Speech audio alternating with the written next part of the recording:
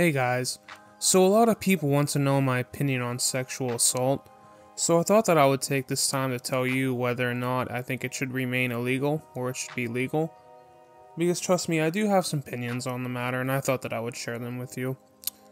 But before that, I would like to thank the Pepsi company for everything they have done for the channel.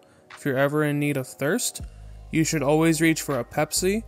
And if you don't by any chance have a Pepsi, they offer other great drinks such as Mountain Dew, Mug Root Beer, Mug Gang over Barks any day of the week, fuck Barks.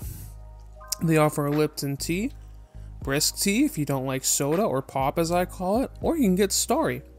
And if you ever feel a bit hungry and you don't know what to eat, you should always reach for a pack of Lay's chips, Doritos, Cheetos, Fritos, or some Tostitos chips. They offer so many great snacks, so many great drinks. You honestly don't know the effects that Pepsi has had on this channel, or the positive effects. And yeah, listen, if you ever, I'm thanking Pepsi, and if you ever need something, you can always get Pepsi.